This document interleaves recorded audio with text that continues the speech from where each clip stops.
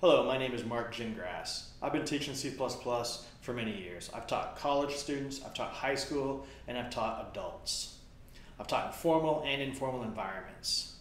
What you'll get from me as an instructor is somebody that can understand the audience and what their perspective is. As you'll see throughout these tutorials, that I zoom in and highlight the key areas that you need to really focus on.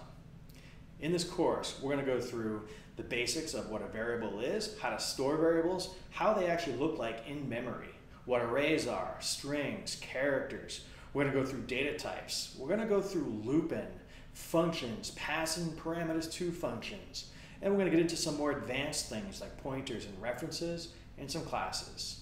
Don't let all that scare you off right now. First of all, C++ programming is the fundamental language for pretty much every language out there.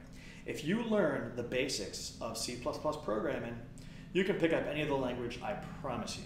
You want to learn Python, R, you want to learn any other language, all those big data science-y type languages, well, C++ is the inner workings of all of those things. If you learn C++, it's going to enhance your career. That being said, I really think that my method of teaching will really help you understand better because I enunciate the places where it's really important and I focus on those areas and I get straight to the point. I think you'll see my practical straight to the point method to be a very good use of your time. So check it out and I'll see you in the course.